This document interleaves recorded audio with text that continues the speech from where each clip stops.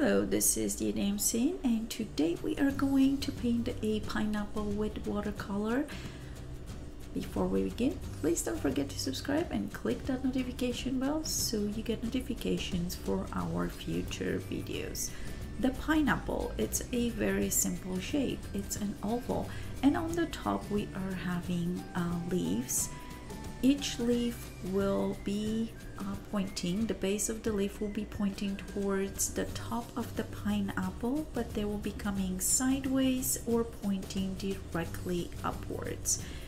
The diamond shapes are created very elementary, just by having lines from left to right diagonally and right to left. After that, in the middle of each diamond, we have a little mountain close to the top of the diamond, so it's like a little point up. And also on the side of the pineapple, you can see those things are sticking out, so we're creating that pocky look of the pineapple.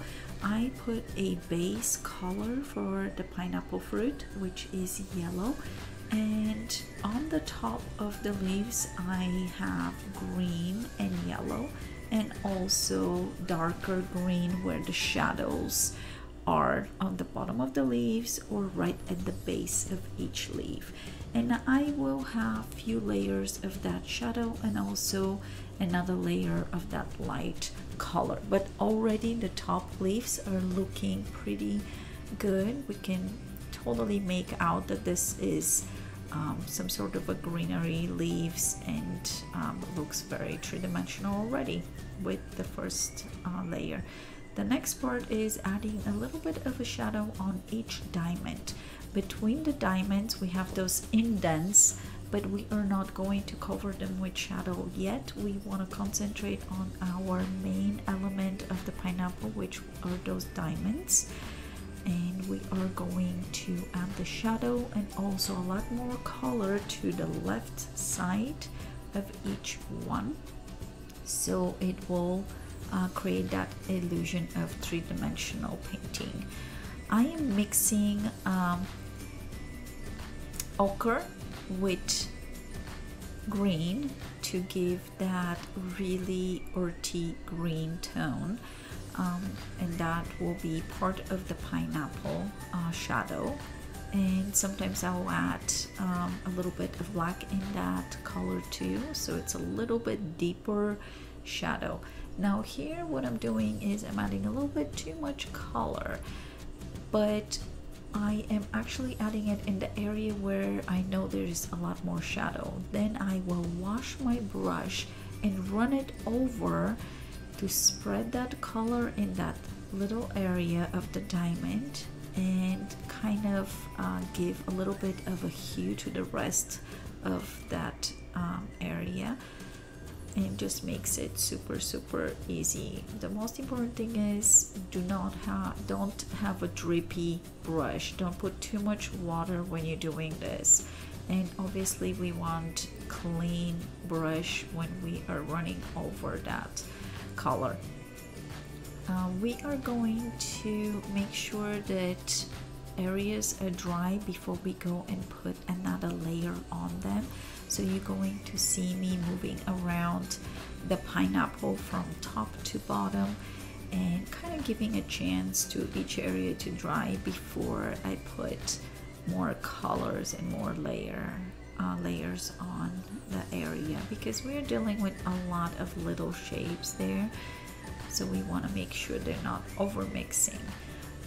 The bottom part of our pineapple will have a little bit darker shadow, so you see right here how I got my black in there with the ochre, and I am emphasizing on the shadow on the bottom, which will be grounded as soon as we put a base shadow also underneath our pineapple.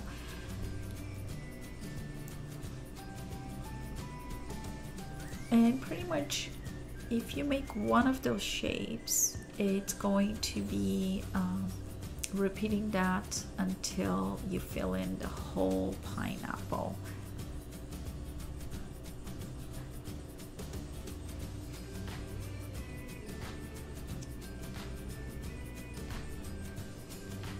starting to fill in a little bit more between each diamond shape, and also increasing the shadow and the color. Less shadow on the leaves that are sticking upwards because they're exposed a lot more, but still adding a little bit of shadow on the base of those leaves.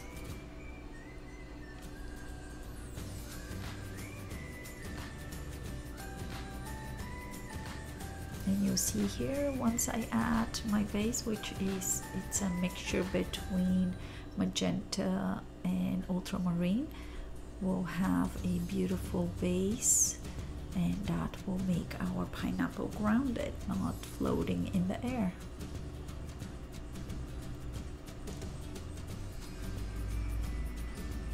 And let's give a little more color to the top of the leaves with a really bright green. And also once I add that darker green to the base, I'll run again clean brush and kind of move that paint a little upwards on the leaves. And I'll do that to absolutely every single area in the pineapple. But if you have any questions, please just post them in the description below and I will try to answer them. So I'm going around and just adding and emphasizing a little bit more on the shape and where the shadow of the shape is with purple colors.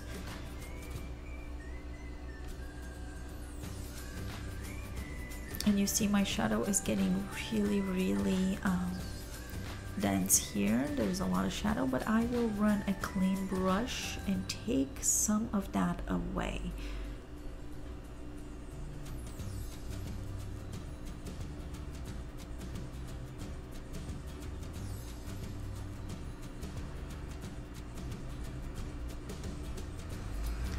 You see how that shadow is not there anymore, the really bright and dark shadow. So I took some of that shadow away with a clean brush, and I will add a yellow background to this just to make the pineapple pop and all those yellow and bright colors to be pushed forward. But pretty much that's it. So I hope you enjoyed this video, and if you did, don't forget to subscribe and click that notification bell.